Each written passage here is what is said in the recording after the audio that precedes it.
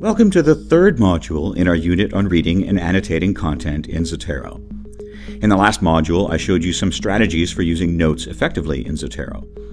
In this module, I'm going to talk about Zotero's reports, which you can use to create great summaries of Zotero items. Why would you want to create reports? There are 4 reasons that I like to use them, but I'm sure other reasons exist. My reasons are to summarize information about an item, including my own notes in one easy-to-read format, to review my work so far on paper and decide next steps as part of a literature review or a research project, for any projects where I need to create an annotated bibliography, even informally, for one or more items.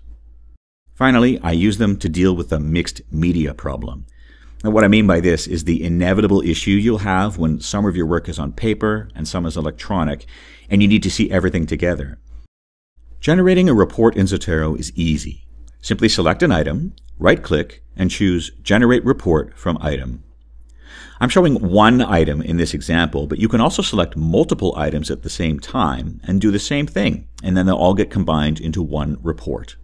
Now, once you generate a report, you'll get a separate window with a formatted document for the item or items you selected, including all of the data fields for the item, including the date the item was added and last modified, any tags or related items associated with it, the contents of all of the notes attached to the item, a list of other attachments such as PDF files and any notes that may be included with those. If you use the article notes technique I covered in the previous module, you can see that this is a great way to create a single document that includes all of the information about an article and all of your own notes.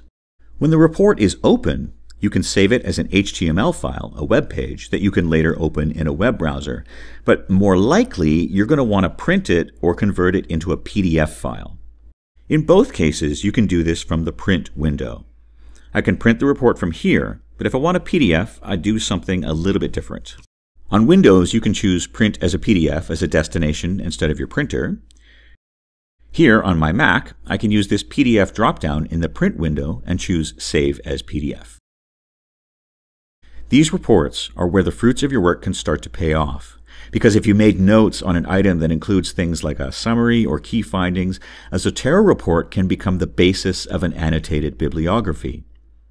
I've used these reports to present my work to a research supervisor for feedback, or to give me an easy way to review all the notes I made while doing reading for a project.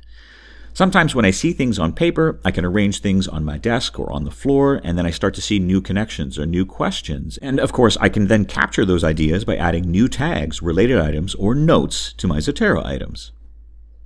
That's it. Zotero reports are a simple feature that can help pull all of your work together into one reference document. In the next module, we'll talk about how you can use Zotero to store your annotated and highlighted PDF files. See you there.